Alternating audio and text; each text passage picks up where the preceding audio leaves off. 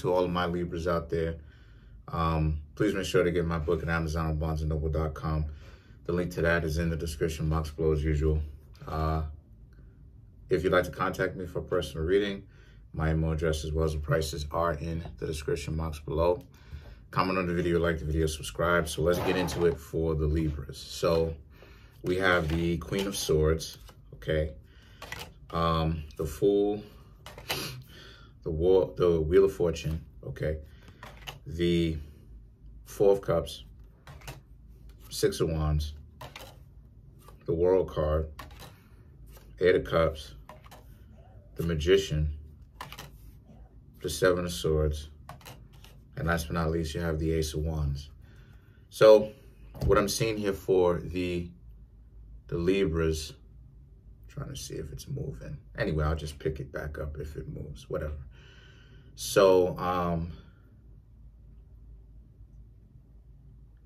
seems to me as if a lot of you Libras, right? Queen of Swords, the Fool, Wheel of Fortune, you are not letting go of a particular situation. And some of you Libras are starting to get spiteful. And you don't necessarily see how spiteful a lot of you are starting to get, right? Because maybe you were in some sort of potential love situation, of course, romance. But again, remember what it is I was talking about how most of the times what most people consider love to be is actually dysfunctional, right?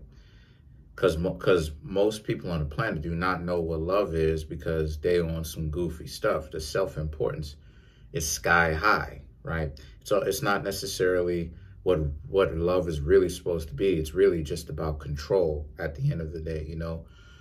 Trying to control, quote unquote, other people.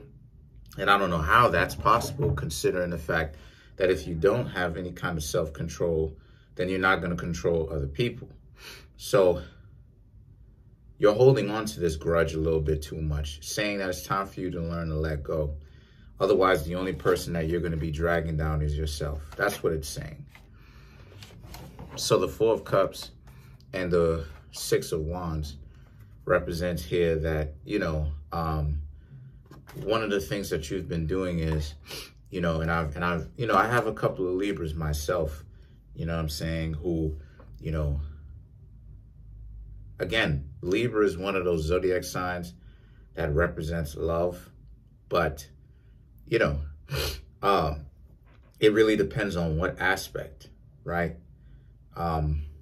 Because I want to say Aries to Leo, I want to say, yeah, Aries to Virgo can represent the process of love, right?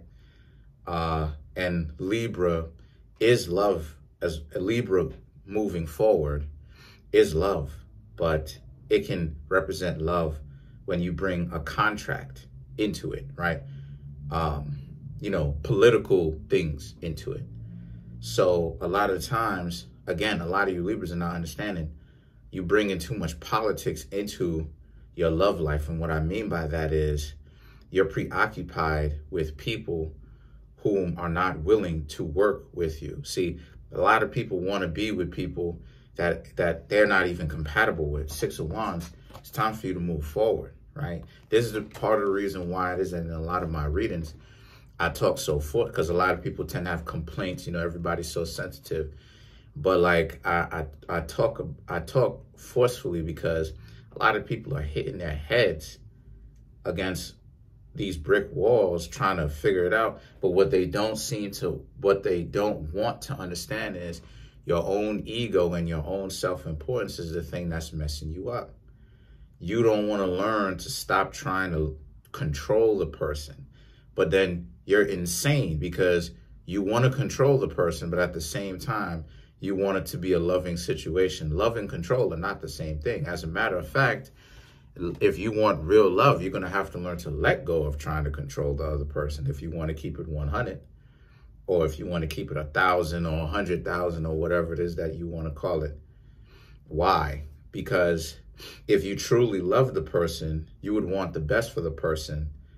And love is about the person reaching their highest potential, which is limitless. So you can't pick and choose well, I want to control this person. But if you control this person, by definition, you are stifling their potential. So you can't say that you really love the person and you're trying to stifle the person at the person's potential at the same time. Love is really about if you care about a person so much to the point where you're willing to not even be with that person so that the person can achieve their highest potential, which is limitless. I told you, I said it for falls. I'll just go ahead and pick it up. So the cards that I come up with after that is the Wheel of Fortune, Eight of Cups, and then you have the Magician. So these three cards are about you have to learn to get right with yourself, is what it's saying. You have to learn to start getting right with yourself. And how you even do that in the first place is by, like I said, letting go of a person that you're trying to control, or control that you felt like you didn't have in the relationship or whatnot. You gotta learn to let go of that. As a matter of fact, you have to learn to let go of that, because if you don't, that's the same thing that's going to ultimately, ultimately destroy you. I gotta fix this dang thing. So why that's important, right? So the world represents the world as we experience it, right? And then you have the Eight of Cups, and then you have the Magician. Sorry about that, but the Magician and the Eight of Cups, right? The Eight of Cups and Magician is about, again, you having to learn to evolve and get over some of your own immaturity, right? Right? Because like at a certain point, like let me give you all an example, right? Like at a certain point, I was speaking with the Sagittarius about a year ago, last year, and I was telling the Sagittarius, I was like, I like Sagittarius, but the problem is, and this is what I was telling the Sagittarius. I was like, I like Sagittarius, but the problem is, Sagittarians are a little bit too wild for me. And I said, it doesn't necessarily mean that I have to hang out with them, right? On that personal level, but at the same time, and then I told the Sagittarius, I was like, is it because I can't control Sagittarius is why I don't like Sagittarius? And it was a question that I had to bring up. It was a question that I asked. It was a question that I ultimately was asking myself. And I was like, and then what I came to the conclusion within my own self is, yeah, that's the case. So you have the Seven of Swords, and then you have the Ace of Wands.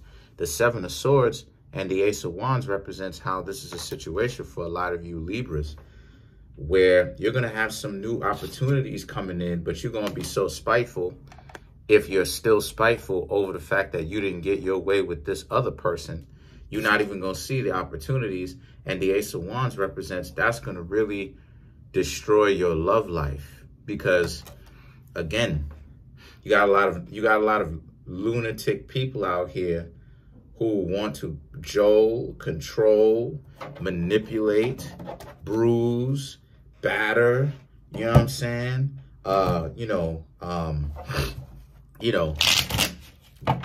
Browbeat, you know? So let's clarify the Ace of Wands. That's not what love is about at all. Six of Cups. So someone from the past may be coming back, Seven of Cups, but you still may be bitter about it. You know, you still may be bitter about it. Don't, you know what I'm saying? Just leave this person in the past. Leave this person exactly where it is that they need to be. If you are a Libra and you are in a crazy relationship and y'all keep being in a crazy relationship and you don't get out of that and leave that alone permanently, there's nothing that I can do for you. So that's an ego thing. That's a huge ego thing. That's a problem. That's pretty much it. Comment, like, subscribe. Peace, y'all. One.